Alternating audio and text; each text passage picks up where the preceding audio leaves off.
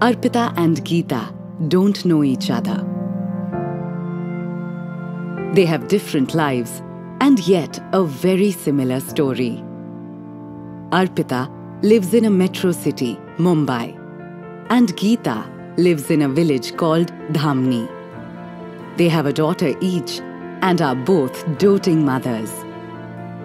Arpita's daughter is 5 and has begun school this year, and Geeta's daughter is in the 7th grade.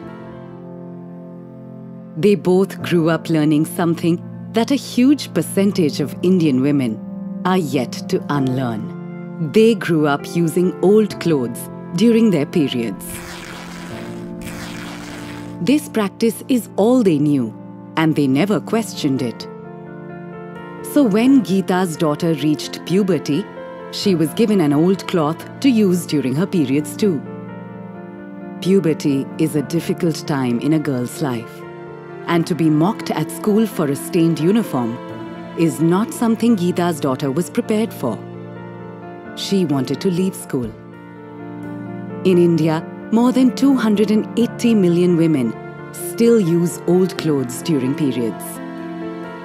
The biggest reason of such unhygienic practice is low awareness, which often costs these women their health. Thousands of women lose their lives to cervical cancer in India.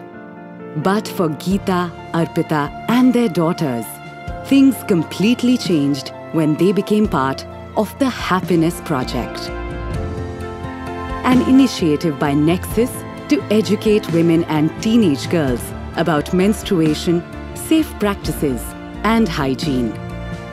The Happiness Project works with NGOs and local government bodies and has conducted workshops across 7 cities in 5 different languages.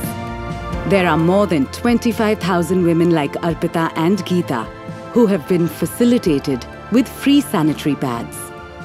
The Happiness Project is on its way to reach 100,000 underprivileged women and girls by 2022.